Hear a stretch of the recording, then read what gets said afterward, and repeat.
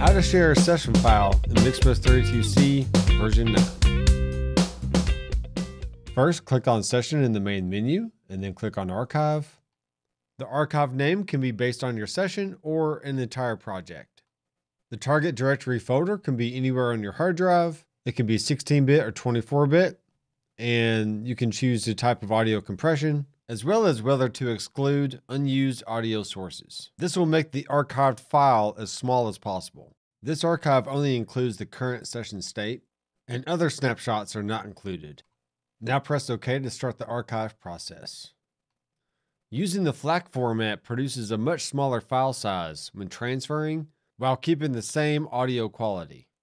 And sending one file to a client or a collaborator is much easier than sending a whole session folder.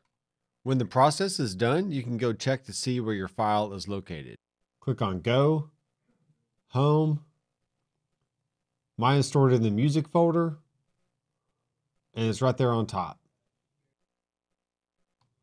Now to open an archive file, we're going to click on Open Existing Session.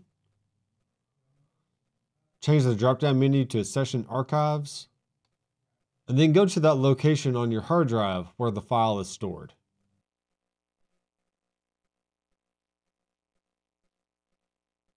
Now click on the file and choose Open. Now the session will come up just as you left it. If you happen to use any third-party plugins that your friend doesn't have, they will show up as stubs. But any XT, AVA, or 32C channel plugins will remain the same. Thanks for watching, and subscribe down below for more tips.